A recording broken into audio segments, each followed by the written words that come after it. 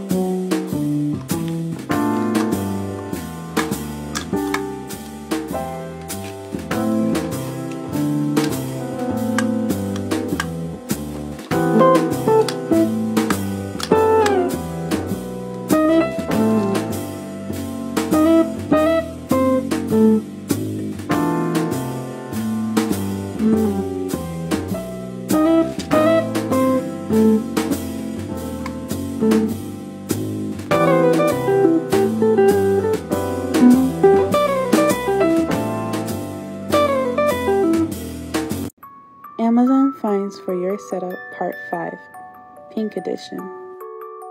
Memory foam keyboard and mouse wrist pad set. Squishy. Thumb joysticks caps for Nintendo Switch and Nintendo Switch Lite. RGB mouse pad. Can change colors. Sonic kitty head set. Detachable kitty ears. Pink rolling cart. Need to restock law.